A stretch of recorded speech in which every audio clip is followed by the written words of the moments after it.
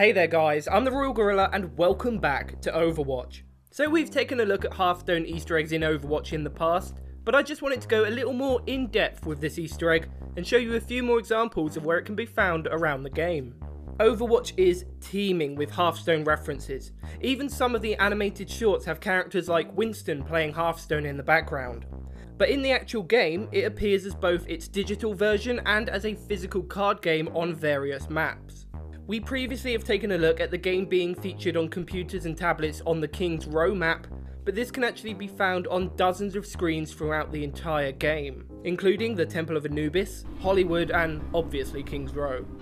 Now, along with the digital version of the game, you can also find Hearthstone cards scattered around tables and bars on various maps.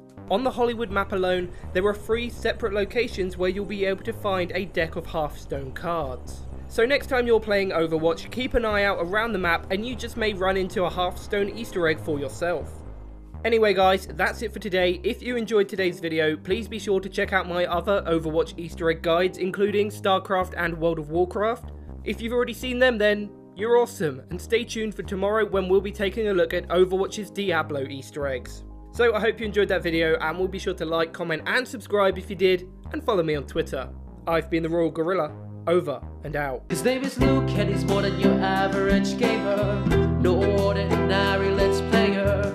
Know about Easter eggs much better. Da da da da da da.